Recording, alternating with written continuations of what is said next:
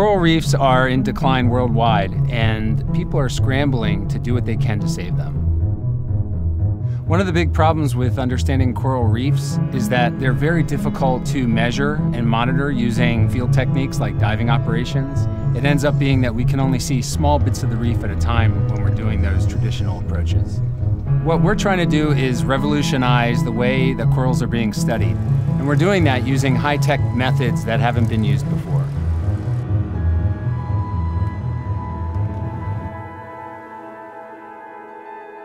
What's going on here is that the Dominican Republic government has combined forces with a group of hotels and conservation NGOs to generate and then manage a new marine sanctuary, one of the largest in the Caribbean.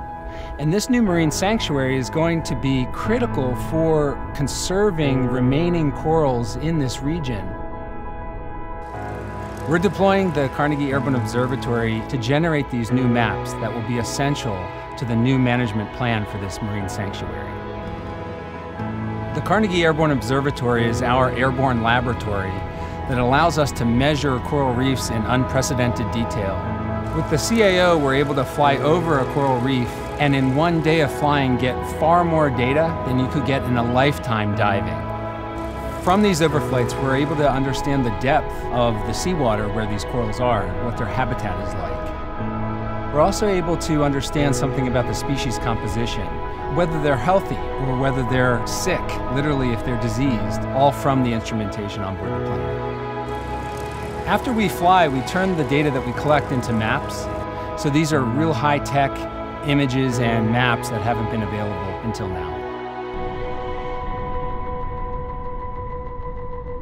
The coral reefs around the Dominican Republic are under extreme pressure from coastal development and the pollution and sedimentation that generates, overfishing, which is generating a shift in the ecosystem and the biodiversity, and then tourism actually is a major stress on the system in terms of swimmers, boats, anchors, and the kind of degradation that can generate when there's such mass tourism like we're seeing in the Dominican Republic today.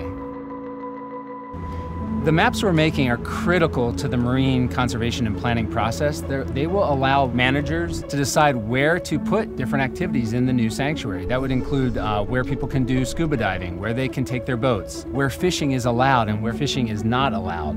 All of these activities need management in order to sustain the reef system. And so our maps are going to be key to that process. One of the great uses of our maps is in combination with the expanding effort in coral nurseries. People are growing corals on land and in the sea to replace and to outplant different areas of reef. Our maps allow the coral nursery specialists to decide where to put the outplantings of these corals so that they have the best chance of surviving and generating new reefs. Without our maps, right now they're just putting them out there somewhat blindly. And so we think that our technology and science and the coral nursery and restoration science are coming together here in the Dominican Republic for the first time to generate these new capabilities. We want to make our science and technology possible anywhere on the planet for coral reefs. And the Reefscape project that I lead is really an effort to take what we're doing and learning here in the Caribbean to the global scale. And I hope doing that will generate much more marine conservation in the decades to come.